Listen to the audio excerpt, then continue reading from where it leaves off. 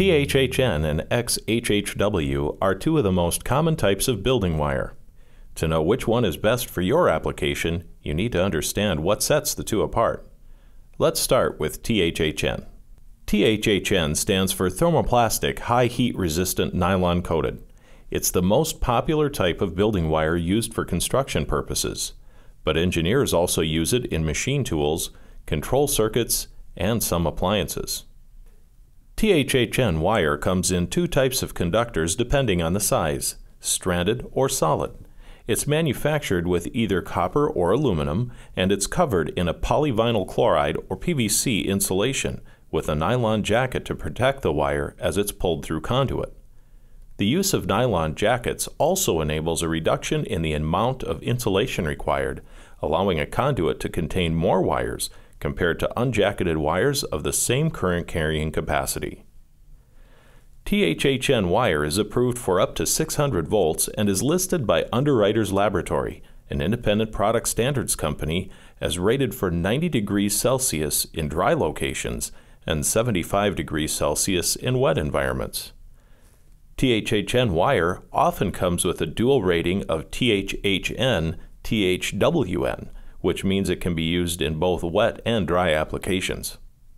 XHHW-2 is the next generation of XHHW, and it stands for Cross-Linked Polyethylene High Heat Resistant, Water Resistant Wire.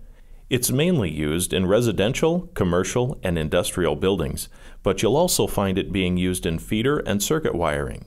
It's manufactured with copper or aluminum conductors, and depending on the size, can come in either solid or stranded cable configurations.